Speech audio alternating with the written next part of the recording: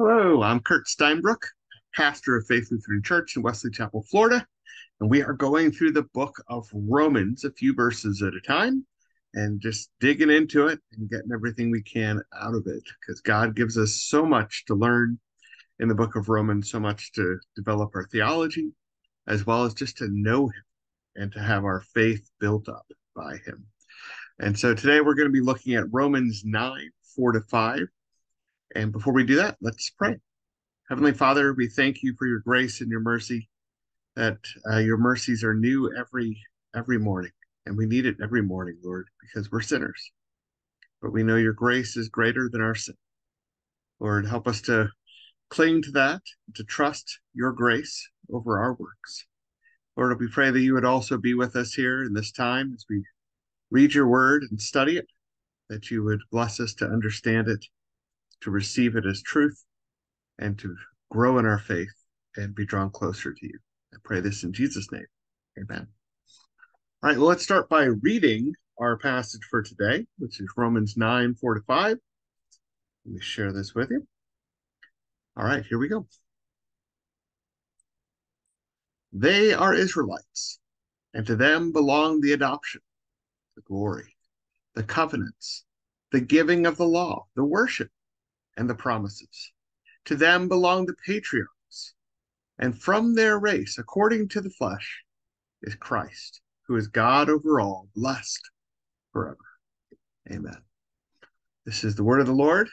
Thanks be to God. All right. So we're continuing this section of Romans 9 through 11, where Paul is addressing the issue of what's going on with the Israelites who were promised the Messiah, but now are rejecting the Messiah, Jesus Christ. And he began by talking about how much he cared about them, how much he desired for them to be saved.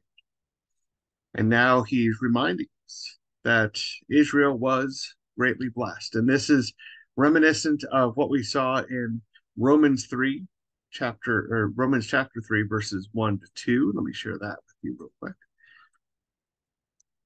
Which said, "Then what advantage has the Jew? Or of what value is circumcision? Much in every way. To begin with, the Jews were entrusted with the oracles of God." And so there he was dealing with the question because he had said that you're not going to earn your salvation. So they said, what good is it to be a Jew? Well, there were a lot of advantages. And now here in Romans 9, we get into several of those advantages that they were given. So what were some of the benefits that they had? And there he lists six or maybe seven, depending on how you want to categorize things. But let's take a look at them. So the first one that he talks about is adoption. He says, they are Israelites, to them belong the adoption. Now, this is a term that you really don't see in the Old Testament. It's a different concept than what's shown in the Old Testament, but the Old Testament does have that concept of being the chosen people, that God had chosen Israel. And here now Paul is using the language similar to what he's used when he spoke of the Christians being adopted as children of God, because of the fact that it wasn't their doing that causes anything, right? As Christians, we aren't the ones who somehow make ourselves worthy of God choosing us. Rather, God chooses us and makes us his children because of his own purpose and his own love. And in a similar way, God chose Israel. And he didn't choose them because they were a great nation. He didn't choose them because of something about themselves, but rather because it was his purpose and it was his love.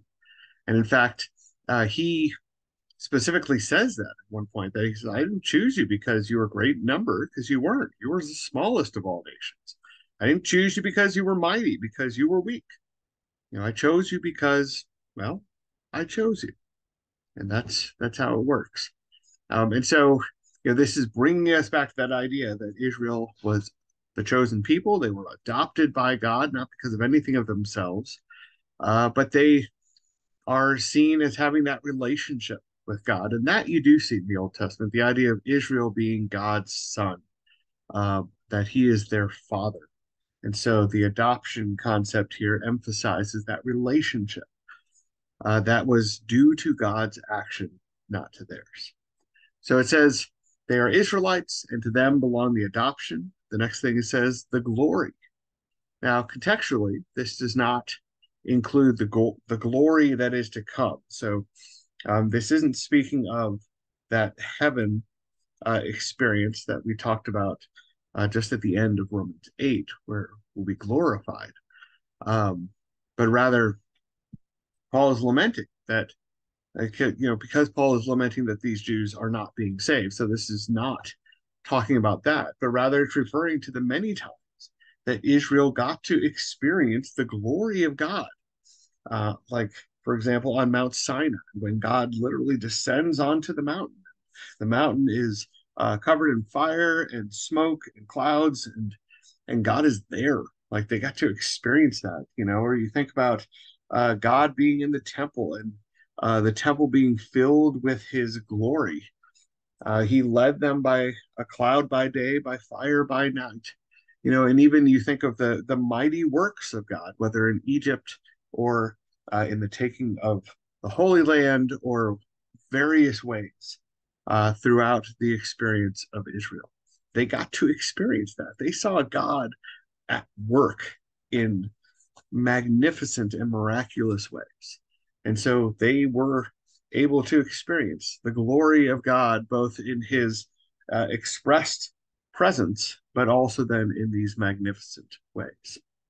Then it continues on. So they were Israelites, and to them belonged the adoption, the glory, and now the covenants. That here you have where God enters into a covenant with the people of Israel, or the fathers of Israel, or the leaders of Israel. So we have the Abrahamic covenant, where God promises to make Abraham the father of many nations and many peoples, more than you can count on the sands of the seashore. You have the Mosaic covenant that God enters in with Israel to make them his chosen people.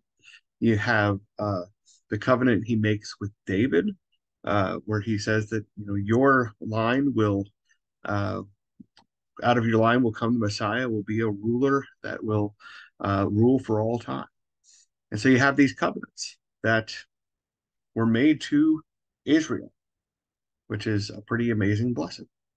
It continues on to say the giving of the law, the giving of the law. And of course, we know this is, they were given the law at Mount Sinai to Moses, and then he presented it to the people. And this is a great blessing. It's a great blessing. The Jews saw this as a great blessing. In fact, sometimes they interpreted this as being like, well, we have the law, and the rest of y'all don't have anything. And they kind of saw it as a source of pride. But it is a great blessing. And we see this built out in Romans, where even though Romans pushes back on the idea that the law is somehow a means of salvation, it dismisses that, but it still concludes in Romans 7 that the law is good and it's holy and it's from God. And so this is another blessing that Israel had. Continues on to say the worship, or you could translate that as the temple service. Now, you may hear this and only think of it primarily as what the people did. They offered sacrifices, they would pray, they would give offerings and things like that. However, the Old Testament often refers to the temple as the place where God promises to hear the people and to respond to their needs, to bless them. Right? And this is a confusion that we still have today, where we think of worship sometimes as this thing that we do for God. I am going to worship God, and that this is somehow something that God either needs or desires or whatnot. But the understanding, especially that we have here in the Lutheran Church, is that worship is really more about what God is doing for us. That when we go to worship today, that we go to hear his word, that we go to receive his his forgiveness, to pray to him, to ask of what we need from him, to do all, to receive the many blessings that God is giving to us, to receive communion, to receive his body and blood. And then as a part of worship, yes, we respond with thanks and praise. But the primary actor of worship is God.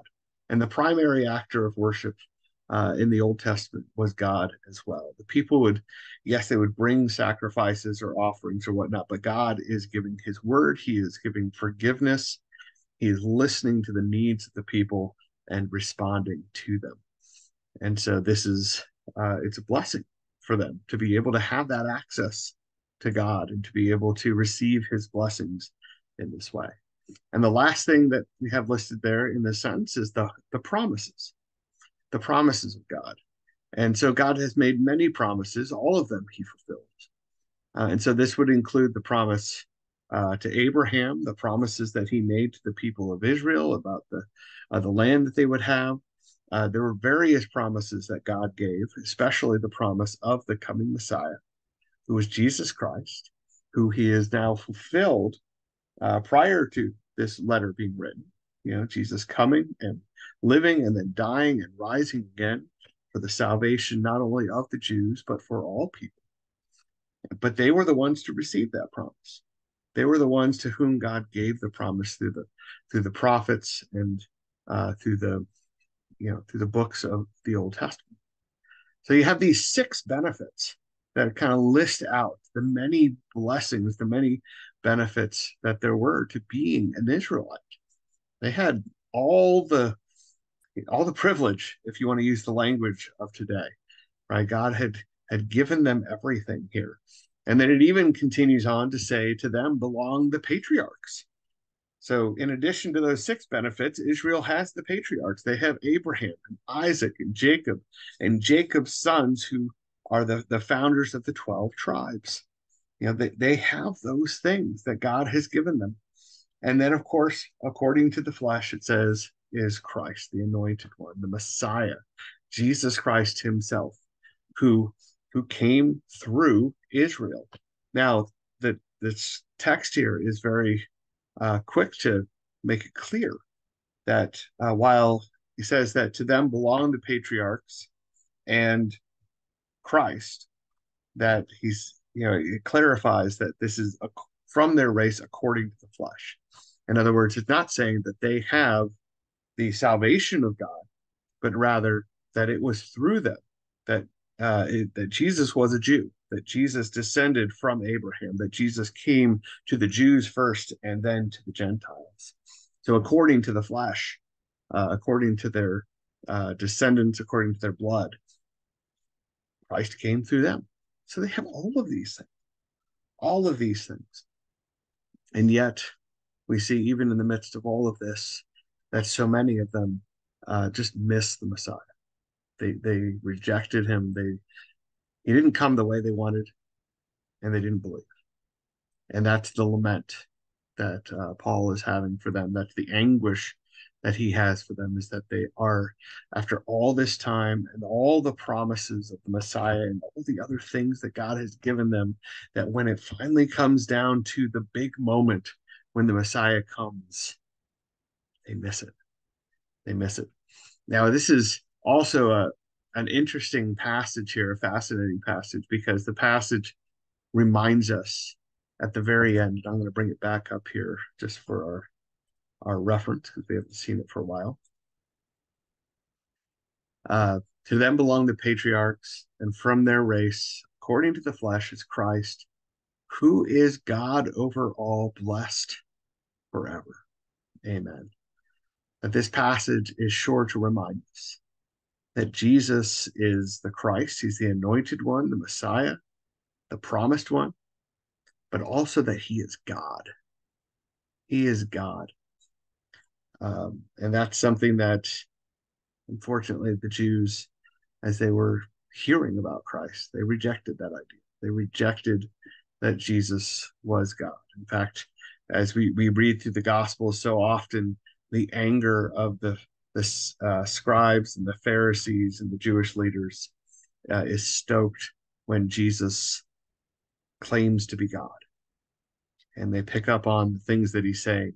That's when they start grabbing stones and start plotting to kill him, because he would dare to say that he is God. But he is. And in addition to that, he is our Savior. He is the one who has come to die and be raised again for us. And so, despite all of the blessings, all of the benefits that Israel had, they were missing. But this is something that I would hope that you and I, we don't miss. That we see Jesus for who he is. That he is the promised one. That he is the Savior. That he is God, who brings our redemption, who reconciles us with God, and who then brings us into the full glory of God upon his return. Amen? Amen. All right. Well, have a wonderful day. God bless. Go in peace and serve the Lord. Thanks be to God. And I will see you tomorrow. God bless.